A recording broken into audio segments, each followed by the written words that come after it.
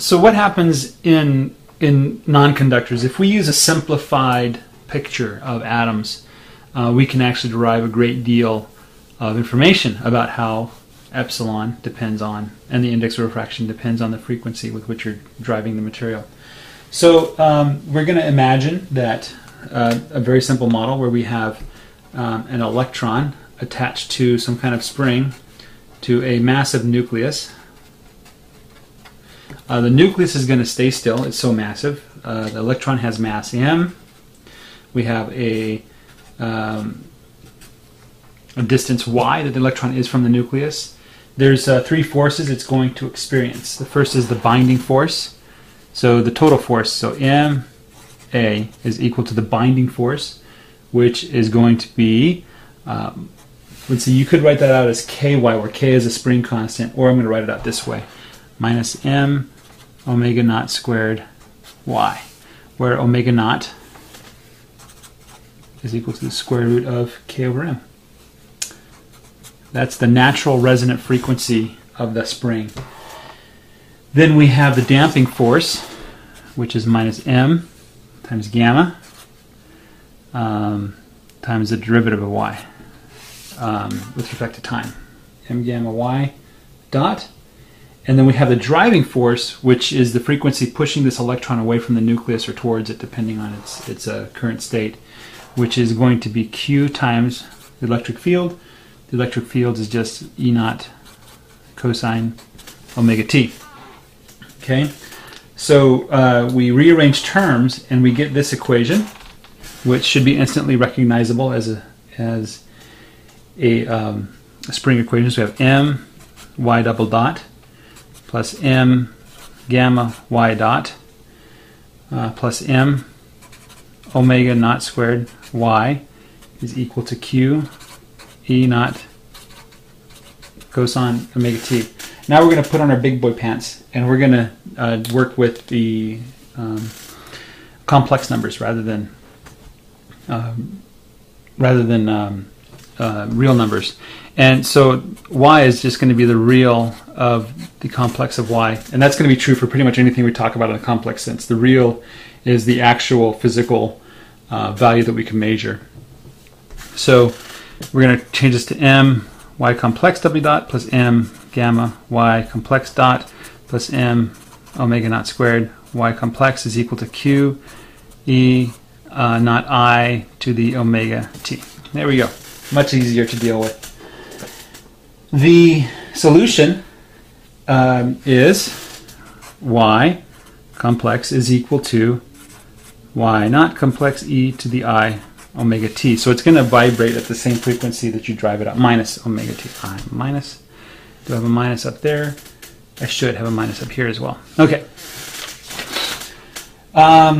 When we plug this in to this thing up here, we get this y naught has to be equal to q over m. Q is the charge of the electron divided by omega naught squared minus omega squared minus I gamma omega times E naught. Okay, so that's the position, that's the maximum of that position.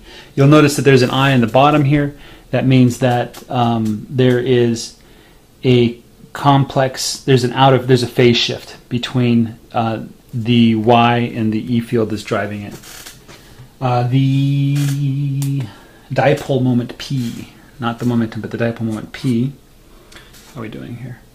That has to equal Q, Y, these are complex, P is complex, the real of P, complex is the actual dipole moment. That's just Q squared over M, and that mess times E naught. Okay? E naught I minus I omega t. All right. Then we have the observation that when R omega is very small, when omega is much less than the resonant frequency, so this term dominates, and you get the phase angle is going to be tan minus 1 of this mess. Gamma omega divided by omega naught minus omega squared. So when you plug in omega that's much smaller than omega naught, then this term dominates, and you end up with, you know, omega over omega naughts, which is basically 0. You're basically getting the phase constant is 0. That makes sense. When you have a spring and you're driving it with a very slow frequency, it's going to move with whatever you're driving it with. There's not any phase shift at all. It's like somebody grabbing a guitar string and pushing and pulling it back and forth. But when omega is much greater than the resonant frequency, then the phase shift approaches, it's almost equal to pi. Okay?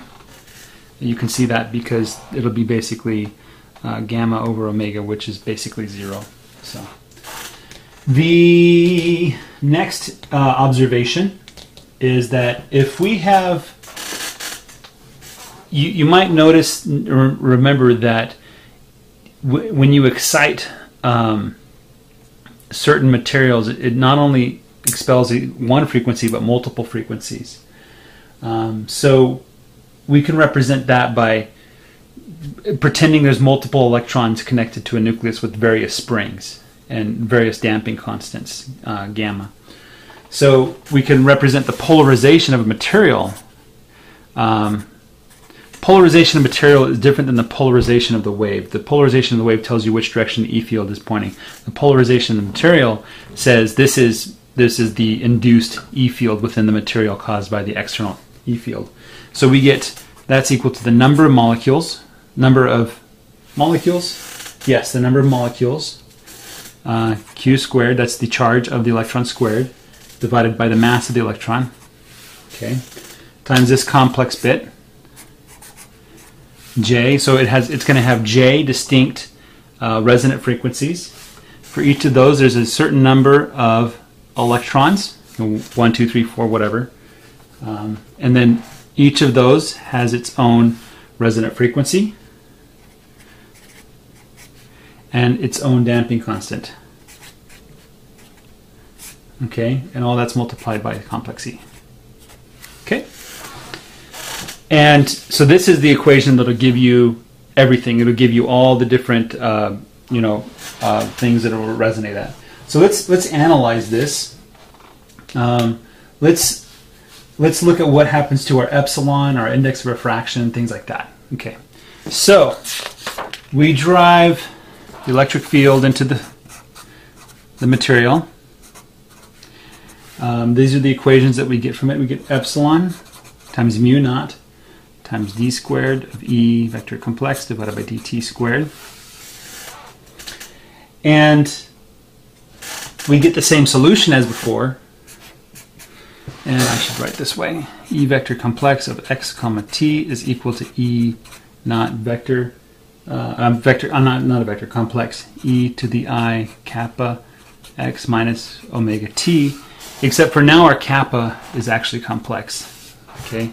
In non-conducting material, we now have behavior that mimics somewhat what happens in conducting material. So we can break this down. Our kappa is some real part, the plus some imaginary part, the minus. Okay, and when you plug this in, you get that this is equal to E naught e to the minus I kappa minus x. That's the attenuation. It's how well the material absorbs it. E to the I kappa plus x minus omega t. This is the actual waviness. Okay, so this is the wave, and this is the attenuation. Okay, and kappa is also the square root of epsilon, which is complex, mu naught times omega. Remember, epsilon depends on omega. It's also complex. It's out of phase. So if we were talking about the intensity, we would take E squared, and so we would have our attenuation. A good number would be, e to the 3, basically. No, it doesn't work that way. Yeah, basically 1/3 happens when we have alpha.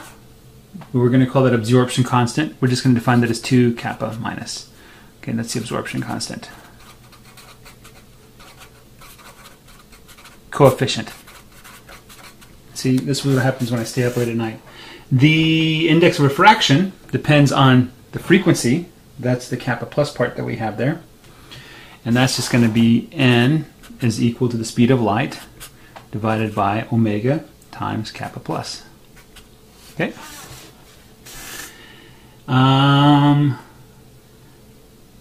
Remember that our kappa plus and our kappa minus have nothing to do with the conductivity of the material. We're not dealing with conductive material. You're not going to see a current flow through with some conductivity. It has zero conductivity. It doesn't happen. However, when you're driving it with a frequency, these springs will actually absorb some of the energy. The energy will be spent all in the damping. It'll just be lost through damping. So that's what's happening here. But it looks a little bit like what happens in the conductors, which is why we did conductors first. We use an approximation. Square root of 1 plus x is about equal to 1 plus 2x. So it's about equal to 1 plus 2x. Yeah, 1/2 x. It's a good approximation there.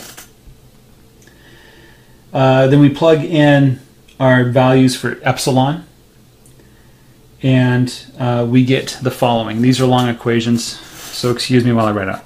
So kappa is about equal to omega over c times the square root of epsilon over epsilon naught. That's a terrible epsilon at the top there, which ends up being about equal to omega over c times the quantity 1 plus nq squared over 2m epsilon naught, okay, times the different frequencies, number of electrons per frequency, resonant frequency minus omega squared minus its own damping.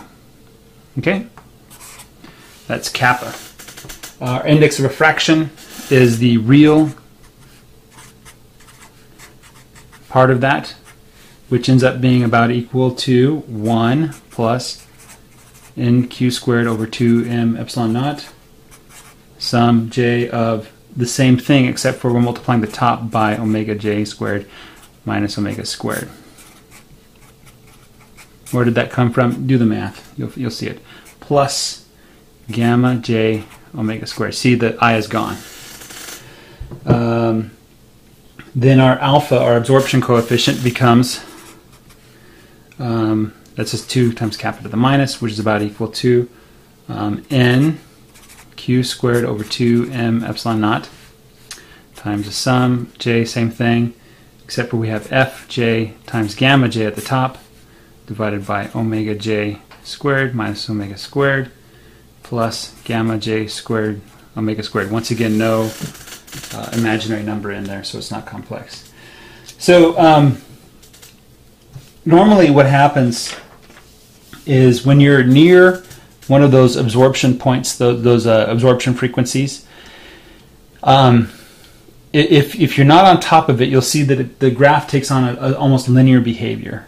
But as you get closer and closer to it, it's obvious that it's not a line. So what he graphs is this. You go to the book and look at the graph he has in the book. One graph is the index of refraction minus 1, so the deviation from a vacuum. The other is the absorption coefficient. You'll see that what happens is the absorption is basically zero everywhere except for around that frequency, in which case it spikes. The index of refraction far away from that point looks like a straight line, but as you get closer and closer to it, it turns into this weird inverting loop. Okay. Now, if you stay away from those resonant frequencies, and that's all you're working in, you're ignoring those, then you can just drop that whole term. You can drop this whole term here and here, so your n would be looking like this. N would be equal to 1 plus nq squared over 2m epsilon naught is about equal to sum over j number of electrons times just the frequency difference squared. Okay, and that's if you stay away.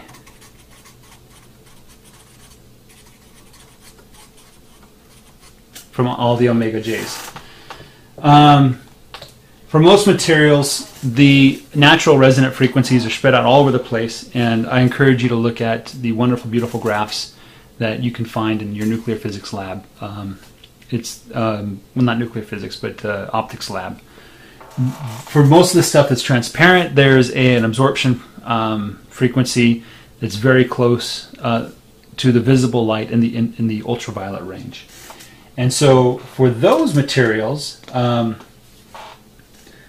omega is smaller than the absorption frequency in the ultraviolet. The ultraviolet is very fast, and so we can expand this denominator here to become this simple version. So 1 over omega j squared minus omega squared can be expanded to look like 1 over omega j squared, which is constant, times 1 plus omega squared over omega j squared.